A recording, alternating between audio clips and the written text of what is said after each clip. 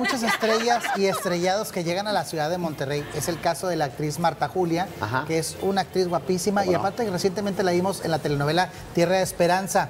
Recordemos que ella, pues bueno, tiene una trayectoria en las telenovelas. Ahorita se hace una pausa, está con una obra de teatro precisamente con Sergio Goyri y tuvimos la oportunidad de platicar con ella. Bueno, pues oye, se ve espectacular la señora, aparte que es una gran mamá. Y saben que nos gusta mucho el chisme regio y el escándalo. Ya ven que hemos estado platicando que hay una supuesta situación que Gabriel Soto ya se casó con Irina Baeva porque ya ahora le habla de esposa. Que le puso esposa. ¿Verdad?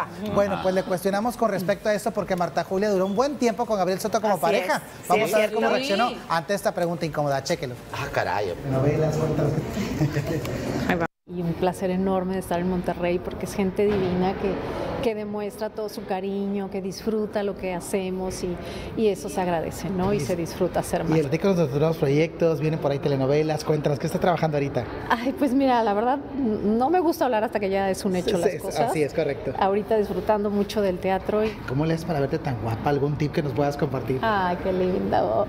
Pues cuidarse, quererse a uno mismo y cuidarse en la alimentación, en hacer ejercicio y ser felices. Eso siempre lo vas a proyectar. Así es. Por último, Marta, te pregunto así rápidamente si nos puedes contestar. Ya es que se comenta que quizás Gabriel ya firmó con Irina, pues en su momento ustedes fueron pareja, pues salen buenos deseos en dado caso que se hayan casado, ¿no? Se está especulando que ya se casaron, ¿no? ¿Quiénes dices? Gabriel Soto e Irina, ¿verdad? No sé, yo ya estoy muy alejada de todo ese tema. Pero pues se le desea lo mejor, ¿no? Siempre claro, las parejas, siempre se va a desear lo mejor y que sean muy felices, por supuesto. Los buenos deseos siempre. Siempre. Perfecto.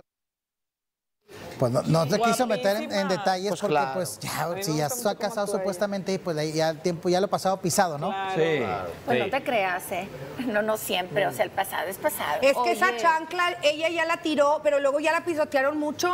Y sabes una cosa, se te antojaba. Eso de que ahora le dice esposa, Gabriela Irina, pues yo no me hubiera conformado con que, ay, ahora me estoy a decir esposa. Y la boda, no, o sea, tanto escándalo que hubo y como que para que no me hayas presumido. Oye, pero a menos que hayan decidido hacerlo muy íntimo, porque hay parejas que así lo deciden. Pues sí, también.